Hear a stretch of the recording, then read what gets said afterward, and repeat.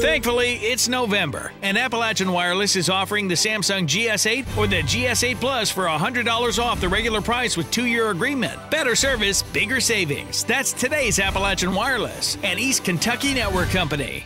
U.S. Army Corporal Justin Corey Hamilton returned home Tuesday evening from his nearly year-long deployment to the Middle East. Family members greeted him at Tri-Cities Airport in Bristol, and then he was given a hero's escort to his home area of Lookout in Pike County.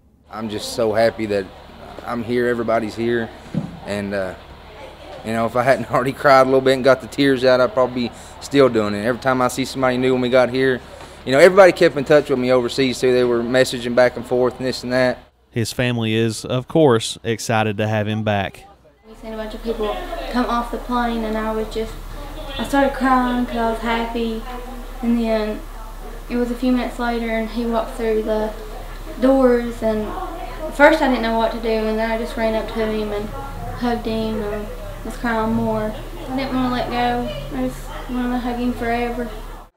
Hamilton, who is an attorney at law in Pikeville and has previously served as a U.S. Marine and a volunteer firefighter, said he has a heart for service, and that heart for service is pushing him to serve even more. On Wednesday, Hamilton registered to seek election as Pike County District Judge next year.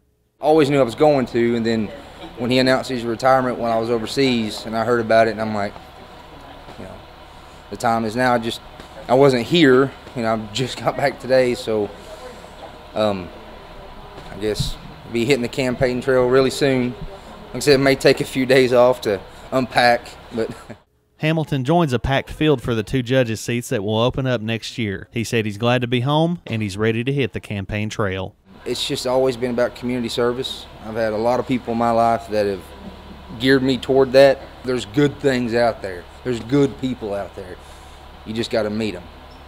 And politics is the most logical step next for me in community service, because I've done, you know, what I can.